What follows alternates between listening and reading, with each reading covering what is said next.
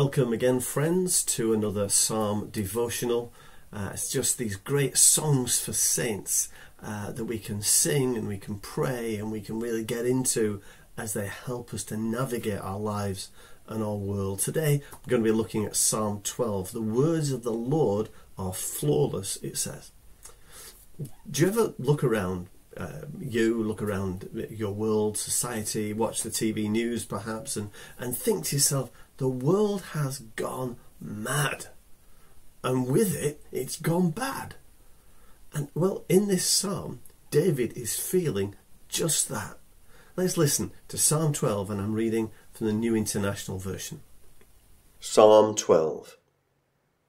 Help, Lord, for no one is faithful anymore. Those who are loyal have vanished from the human race. Everyone lies to their neighbour. They flatter with their lips, but harbour deception in their hearts. May the Lord silence all flattering lips and every boastful tongue. Those who say, by our tongues we will prevail, or our own lips will defend us, who is Lord over us? Because the poor are plundered and the needy groan, I will now arise, says the Lord. I will protect them from those who malign them. And the words of the Lord are flawless, like silver purified in a crucible, like gold refined 7 times. You, Lord, will keep the needy safe, and will protect us forever from the wicked, who freely strut about when what is vile is honoured by the human race. So, what sense are we to make of our world? What sense are we to make of what is going on right now at this moment in our world? We look around, we see corruption in high places, corruption amongst the powerful, perhaps in business or in politics or some other arena. We see injustice that is unresolved for poor, vulnerable, marginalised people right across our world. We see arrogance in leaders and amongst the rich and the powerful. We see deceit that is practiced by, well, anyone who feels they can get away with it. And we see such violence against vulnerable people, against children, young people, against women, and so on. Where can we look? To whom may we look? Where will we find any help? David says in this psalm, we look to God and we look to his word. He starts off with words of a really great prayer. Help, Lord. Verse 1, help, Lord. There's no one faithful anymore. Help, Lord. Don't let me become like them. I don't want to go down this road. Is that your prayer? I know it's mine. I don't want to go down the road that so much of this world is going down. So, Lord, help me. But he also says, act, Lord. In verse 3 he says, may the Lord silence all flattering lips. Help, Lord, and act, Lord, in our world. Act in our society.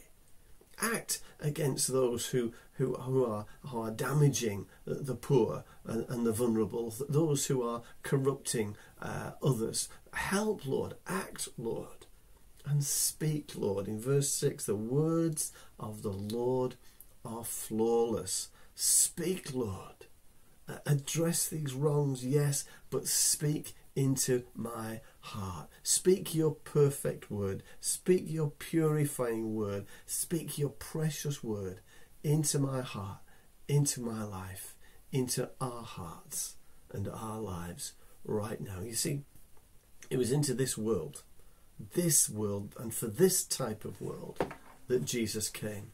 Let me read what he said and what he read from the scriptures in Luke chapter 4. The Spirit of the Lord is on me because he's anointed me to proclaim good news to the poor. He sent me to proclaim freedom for the prisoners and recovery of sight for the blind, to set the oppressed free, to proclaim the year of the Lord's favour. The era of grace is upon us because Jesus is here. He comes to right all wrongs. All wrongs. He doesn't just come to put you and me right. He comes to put us right, that we might live right, that we might display what it means to live right, and therefore we might change others, and as we change others, we change families, we change communities, we change society. It will be changed by God's people living faithfully and living right before him. Look to him. Look to Jesus. Turn your eyes upon Jesus, as the old song says. When the world goes madder, turn your eyes upon Jesus. When the world just seems to get worse, when corruption gets worse, when evil becomes worse, turn your eyes upon Jesus. Not in denial, but looking to him. Looking to him to help, to act, and to speak. Look to the Saviour when all around you is darkness.